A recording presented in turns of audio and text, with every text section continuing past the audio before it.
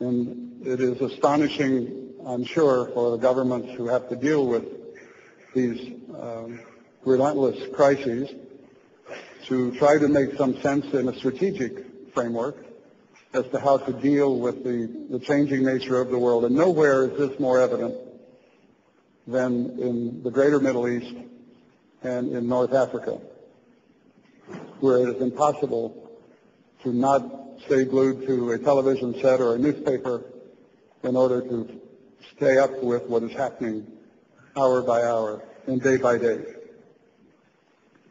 It is also, I think, impossible to predict with any great certainty the outcome. The only thing that's certain, in my view, is that things are just beginning and certainly not ending.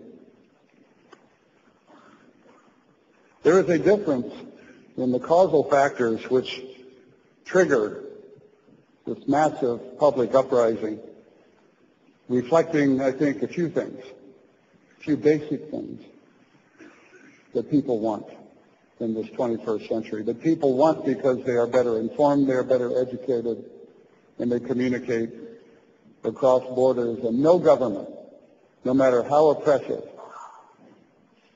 can restrict the flow of information for very long. And those regimes that are oppressing their people and trying to control the information flow, the way they think, the way they live, will find themselves on the losing end of this battle in the long term. People want greater personal freedom. They want greater transparency in how they're governed. They want the governments that operate under a rule of law that is fair and just. They want better economic opportunities for themselves, if not for themselves, then for their children. Whatever the future holds, it is clear that the changes will be profound and will be long-lasting. Taking the view of the optimist, I believe,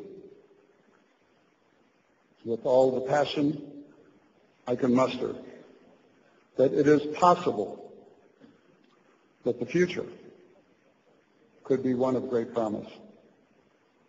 It won't be easy. It won't be rapid. It will require unity of purpose by the world community and its organizations. The public and private sectors of our countries will have to work together under a whole-of-government concept where the military option is no longer in and of itself enough. It is necessary, but it is not enough.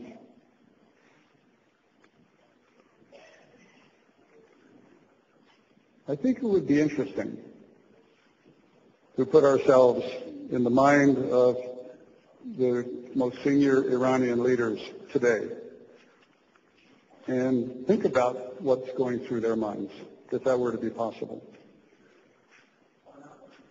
I believe that the Iranian regime has been, to use an American term, flying under the radar since the upheavals in Tunisia.